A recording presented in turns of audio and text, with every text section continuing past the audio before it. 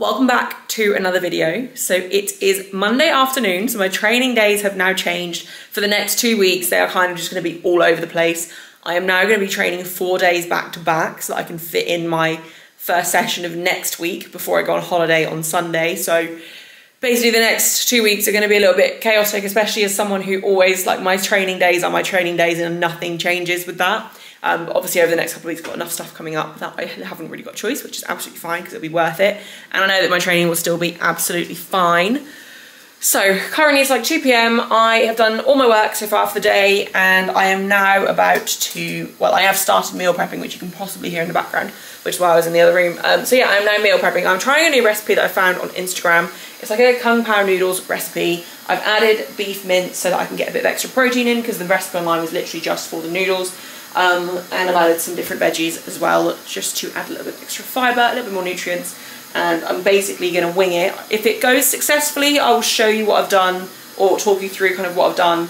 If it's not successful, I will not be showing you what I've done. But basically, my recipes, I tend to just get on Instagram.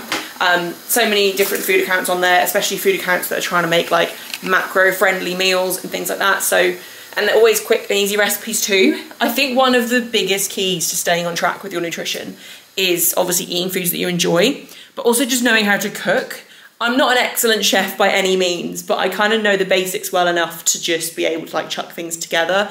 So when I find these recipes on Instagram and stuff, I tend to just save them in like a specific folder that I've got and I've created, and then I will try the recipes, and then if I like them, I will just kind of continue making them. But when I say I try the recipes, I don't follow the instructions. I look at the ingredients and then I'm like, okay, well, what's the easiest, quickest way I can do this? And I just basically chuck it together. But yeah, so trying a new recipe, so that'll be interesting. I need to make some baked oats, but I'll probably do that tomorrow, to be honest, because I mean, I make my baked oats with banana, and basically the softer the banana is, the better they're gonna be. And our bananas are pretty much ready to make, or like to make the baked oats with, but I'm not gonna have them today, so I can't fit them in my macros today. So probably do that tomorrow, but I might show you what I do for them as well. So yeah, basically just meal prepping. I've got The Walking Dead on my laptop, so I'm catching up. Well, I'm re-watching it at the moment, actually. I'm not catching up on it. I'm also just like pacing through the house. I'm re-watching, can't get my words out, The Walking Dead, because my mum started watching it and she's never watched it before, and I watched it years ago when it came out, but I never finished it. My mum started watching it, and I found whenever I was at hers and she had it on, I couldn't take my eyes off the TV. So I was like, you know what, I'm just gonna re-watch this as well. So I'm on like halfway through season 4. So yeah, I'm basically, to make meal prep and food prep more interesting, I usually either have music or a podcast on, but at the minute I've just been watching The Walking Dead, so I've just got that on whenever I'm like cooking meals or like doing other jobs and bits. So yeah, that's all I've really got to say. I am kind of looking forward to training today, kind of not. I don't think I mentioned this in the last video. I finally got the rigor mortis carpet burn last session, so I won't show you the back of my leg, but basically when I first got my rigor mortis sleeves, I'm just gonna put my phone down, my camera down because it's hanging my thumb. When I first got my rigor mortis sleeves, one of the girls I know that has them did say that she got carpet burn on the back of her leg from hers, and I haven't had that. And I think the reason I haven't had that is because I tend to squat really quickly. Like, I don't really walk around too much between sets. I literally just do a set, load the bar, do a set, load the bar, and then between my back offs where it's all the same weight, I kind of just take like a minute or two and then I go. Like, I don't have long rest breaks. Obviously on the last week of the block I don't have longer rest breaks because it's heavier and more tiring. But the last week of the block I was powering through, and that's the day I got the carpet burn. And I think because there was like 6 of us sharing the rack, I was trying to like, well, I had to go to the toilet a couple of times, like walk back and forth to the toilet and stuff, so I was walking further than I normally would. Like, normally if I walk between sets, I'm just kind of pacing in the same spot, and walking in rigor mortis sleeves isn't easy anyway. So basically, I think I got like friction burn, carpet burn type thing from them because I was wearing them for longer than I normally would when I was training on Saturday. So back of my knees, very tender, very sore, and less than 2 days later, or 2 days later, I am squatting again. So that's not gonna be fun. I might see if I can try and put something over it to stop it rubbing directly on it, but I don't know if that's going to be possible. So that is an issue that I'm going to bring to my mum, because that's the sort of thing mum should know.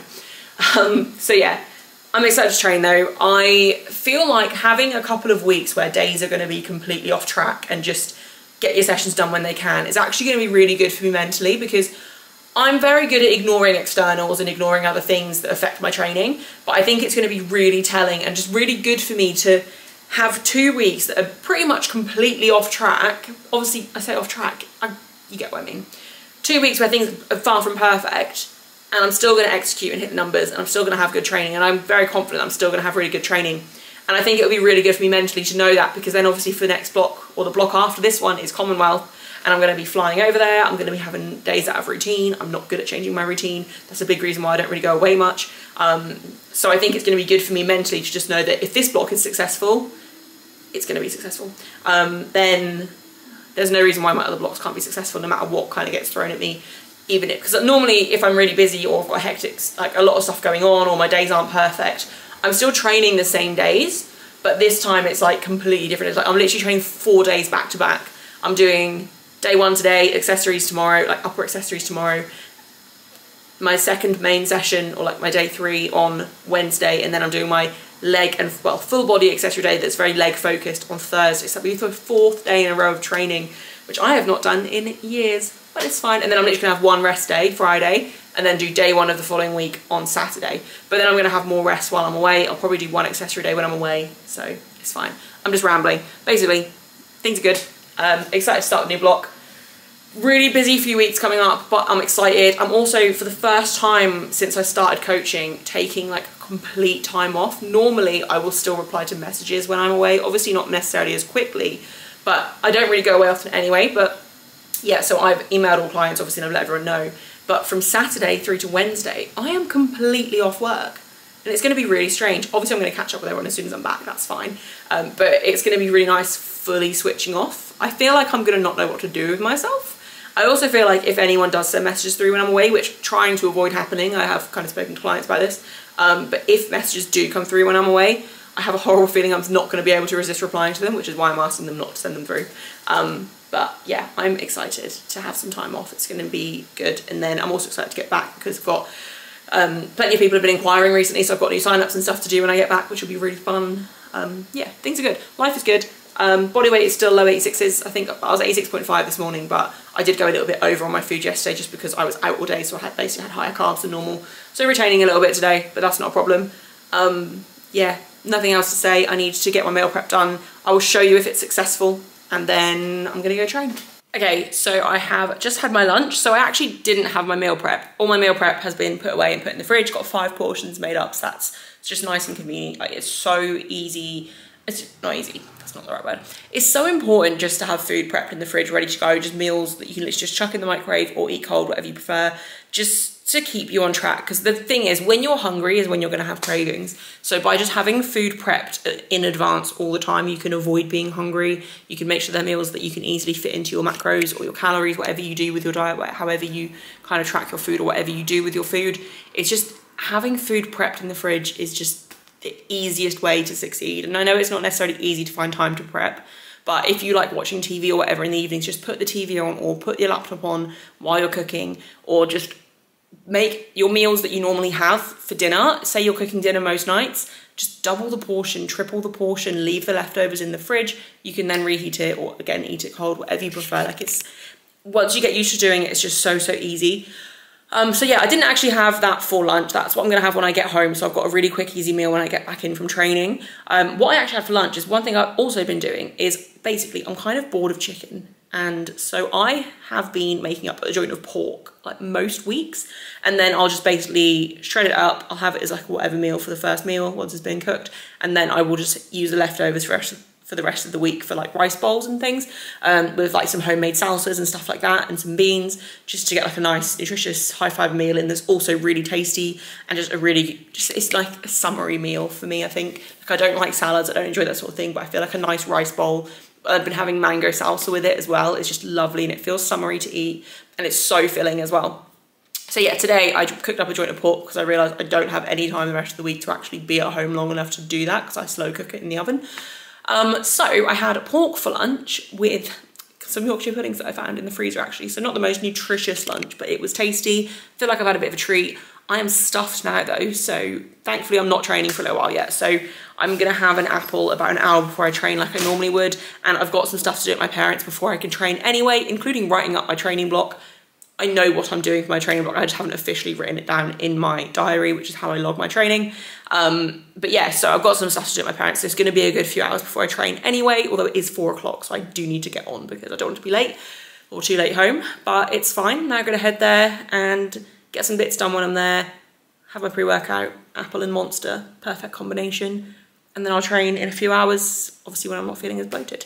So yeah, I will see you at my parents' house when I'm training. We've said our goodbyes, but we won't go home just yet. You've got your head down, just like when we first met. I can't believe it's ending. Why did we fuck it up? So stupid and upsetting. How can I give you up? We've said our goodbyes, but we won't go home just yet. Let's stay here in this moment, pretend that we're not broken, and kiss me like you used to do before it all went down. Cause when the moon is falling, our love will turn to nothing. So kiss me like you used to do before it all went down. Give me this one night, hold me one last time, kiss me like you used to do before it all went down. Give me your love now, before it runs out. Kiss me. Okay, so just finished squatting. I've put my headband on because I'm so like overheating, and look at my fringe. My fringe is just annoying me in my face when I get hot. Squats went really well. I literally squatted 180 for 3 2 days ago and 160 for 4s 2 days ago, and I'm back squatting already, so I wasn't really sure how to expect things to feel. Like, although my body kind of felt normal and fine today, obviously my sleep hasn't been brilliant, and yeah, I just didn't really know what to expect, and yesterday was like a busy day. But yeah, no, everything felt really comfortable, really easy. I'm really excited for the numbers planned this block. I haven't gone quite as ambitious as I would like to this block, but I've still gone ambitious, and I haven't gone crazy conservative, because I think I'd regret it if I went really conservative and things were really, really easy at the end of the block. But essentially the next 3 weeks, I think my days are just going to be muddled all over the place. There's not really going to be much consistency in what days I can do my sessions. So it's going to be a case of just cramming them in where I can type thing, and just trying to prioritise rest days as much as possible. But like this week, I'm literally doing Monday, Tuesday, Wednesday, Thursday. So my entire first week of training is going to be done in 4 days. Bearing in mind, I literally did SBD 2 days ago. I've had 1 rest day. Then I'm going to rest Friday and start my next week on Saturday. So it's just basically just kind of fit things in where I can. But I don't mind doing that. And I think I mentioned earlier, like, in a way, I think it would be really good for me to do this, because it's going to force me out of my comfort zone of having my really strict schedule and routine. And I know this training is still going to go really well. Like, tonight is an indicator that I can perform when I need to perform. And obviously it's week 1, it's quite light weights, but they're still heavy weights for a week 1. And they move super easily, and I'm very excited to see where we can push squats this block, and yeah, I'm really happy. I'm also very excited to start benching in a second as well, just because of the new cues and stuff that I was speaking to someone about on Saturday. I'm quite excited to try and implement them tonight and just see how things feel. Again, obviously it's really light. It is my higher volume bench day as well. But yeah, I'm just excited. I'm hoping that I can really get sinking bench completely nailed. The improvement from the start of last block to the end of last block is incredible anyway. So, or the improvement in consistency. So if I can just get it nailed this block, then it'll be just in time for comp block. Body's feeling pretty healthy, to be fair. My thumb is a little bit better, I think. I'm probably going to have to deadlift in straps tonight just to keep it as healthy as possible and not risk making it any worse, especially because I'm training so many days this week. My elbow feels all right. It's mildly tender, but it's been much worse in the past. So I think we're on track. I'm, yeah, going to bench in a sec. Just need to cool down a little bit first. But yeah, no, I'm very excited to get benched on tonight and see how things move and how things feel. It's hard to tell when things are like how they're actually feeling, but I just want things consistent. I just want each rep to feel consistent, get my technique the same every rep, and I'll be happy. And that is literally the goal for this block, is to get, I think I mentioned this at the start of last block, basically these 2 blocks before my comp block. This day especially is going to be very high volume, just to get extra skill practice in on this new technique and with this new style. And yeah, I'm excited. I think sinking is the key to me having a big bench in comp.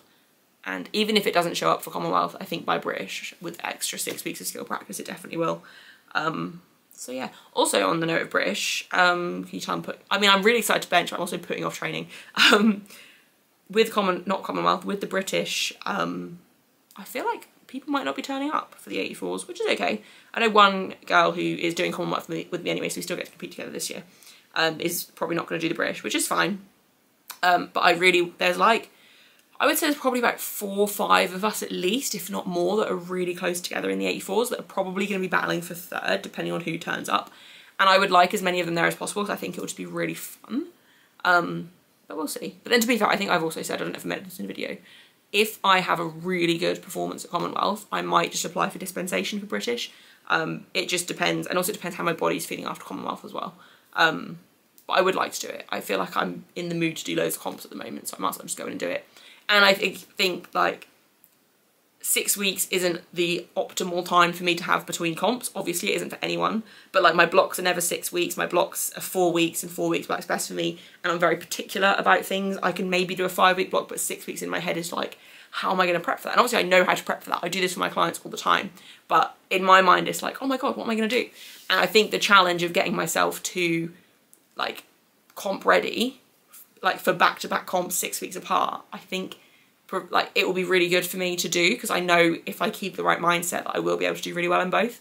So I think in a way I'm kind of wanting the challenge of programming myself into both, but it'll be fine. We'll see. There's also a regional at the end of the year that I said I might do if it is sponsored by SBD, because if the winner will get free SBD kit, like a full free SBD kit, and part of me is tempted to just enter and try and win just so I can get a full SBD kit, even though I definitely don't need it, but free stuff, you know. But yeah, no, I'm gonna bench now.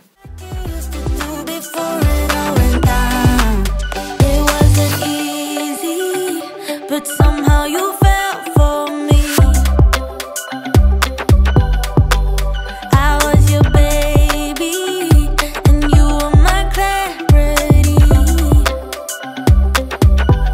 I can't believe it's ending. Why did we fuck it up? So stupid and upsetting. How can I give you up? It won't be easy, but say you'll remember me. Let's stay here in this moment, pretend that we're not broken, and kiss me like you used to do before it all went down. 'Cause when the moon is falling, our love will turn to nothing. So kiss me like you used to do before it all went down. Give me this one night, hold me one last night, and kiss me like you used to do before it all went down. Give me your love now, before it runs out, and kiss me like you used to do before it all went down. As from now on, we're no longer together. You walk me home, but before you go, let's stay here in this moment, pretend that we're not broken, and kiss me like you used to do. Okay, so bench is done. And it was decent, to be fair. Definitely consistent, a lot more consistent now. I'm focusing on back tightness more so than anything else. I think it's a good thing for me to focus on. Like, I always have like a checklist in my head. Can't talk. And actually, yeah, it definitely felt more consistent tonight. Even, I'll admit, I've got flies in the room. I'll even admit, like, I did get a bit lazy, especially on my 4x4 back off. So, like, I wasn't necessarily putting as much effort into getting everything right. But even with that, they were still a lot more consistent. Like, I kept my line, everything moved really well. I think it's just one of those things when it's so light and you have so much volume, it is hard to keep your brain occupied. And I know that sounds really silly and possibly really stupid and lazy of me, but it's just the truth, at least for me with bench, especially because for me, like, I have always been a bit of like a bro lifter, like a bro bencher especially. And obviously there is so much technique behind my bench, but once you get, like, especially with my soft touch, like once you get used to your technique and your lockup becomes instinct, your setup becomes instinct, then you can just focus on the weight rather than like the checklist in your mind. I hope that kind of makes sense. But yeah, basically bench felt really good, very happy with it. I do want to crack on and get deadlifts done though, because I would like to get home in somewhat decent time. Like, it's just gone 9, so it's quite late, but I kind of expected that for tonight, so it's fine. I think this week is literally just going to be a case of just survive and then enjoy my holiday. So yeah, that is the plan. They're going to deadlift. Yeah, it's very hot though, so I think I have to use talc. I also really don't want to use straps. I am worried about my grip, but I also know that I need to sort my thumb out, so I should probably just use straps and suck it up. So I'll use straps, it's fine. It's 3x3 I think either 152 or 155, so pretty easy week. I think it's 152, so it should be absolutely fine. I should be able to get it done literally within, like, by the time I've set the bar up and everything, like 15 minutes, I reckon. So yeah, just gonna crack on and get those done. And then I have got B stance RDLs after, but they're super light. It's just basically yeah, gonna get those done after. But again, this whole, like, I should be done within 25-30 minutes, I reckon, hopefully including cleaning up, but we'll see. Forget the moon is falling, forget that we are nothing, and kiss me like you used to do before it all went down. Give me this one night, hold me one last time, kiss me like you used to do before it all went down. Give me your love now. Okay, so just finished training, managed to get deadlifts done pretty quickly actually. I hate pulling in straps. Setting up at the bottom is just so awkward, and then like I like to feel my brace from the top for my first rep, and then I can re-brace at the bottom every other rep because I can feel this, like I can kind of mimic the feeling, if that makes sense. But yeah, setting up from the bottom, getting that first brace and positioning from the bottom feels horrible. Not a fan of straps, but I do definitely think it will help my thumb heal. I do kind of feel like it's looking a little bit weirder as time goes on, so probably shouldn't be just ignoring it, but also I don't feel like anything would be done for a thumb, so we're just gonna see.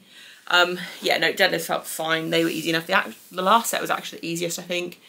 I think mentally I just didn't really want to do them, which has been a bit of a recurring theme for deadlifts recently anyway.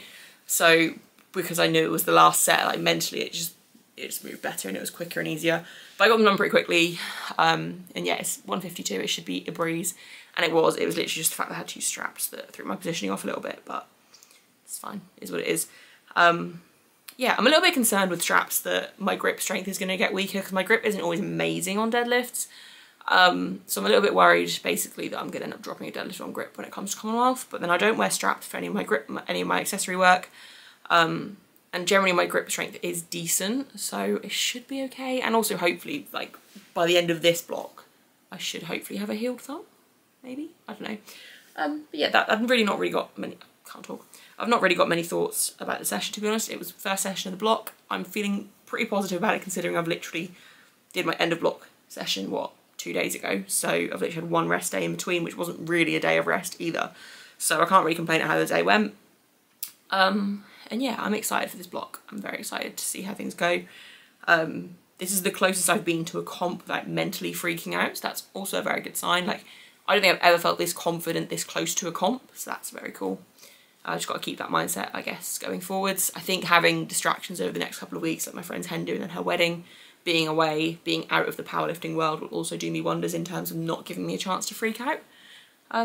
So yeah, that's all I've really got to say. I am going to go home and eat my meal prep from earlier, see what that's like. A little bit worried that it's going to be too spicy for me because I did try a tiny little bit earlier, and even though I tried to limit how much of like the spices I put in, I am a little bit concerned it's going to be too spicy, but I guess we'll see. Yeah, I'm probably going to wrap the video up here. If I do any meal prep tomorrow, I might film it and add it in, so if this isn't the end of the video, that'll be why. But if it is the end of the video, thank you so much for watching. I really appreciate it. Let me know if you've made it to the end. Let me know if you've got any predictions of what you think I can hit for a top double on squats this block. That is my main primary session. What you think I'm going to hit for my top set of 4 towards the end of the block as well on squats. How you think my bench is looking, if you think it's the right call going to sinking. Intrigued by people's thoughts. Yeah, if you've got any predictions for Commonwealth, what you think I'm going to be able to hit, also intrigued to hear those. Obviously, I'm not going to let anything sway my plan. I haven't planned my numbers at all for Commonwealth, but obviously just block progression and you have a bit of an idea of where you're roughly going to end up for your coming blocks. So yeah, I'm intrigued for people's opinions though, so yeah. Let me know down below if you've made it to the end of the video. Let me know if you've got any thoughts on my training or anything like that. Let me know if you've got any questions for me, because I want to get back to doing Q&As in these videos as well. And please like the video and subscribe if you haven't already. And I will see you at some point for the next video.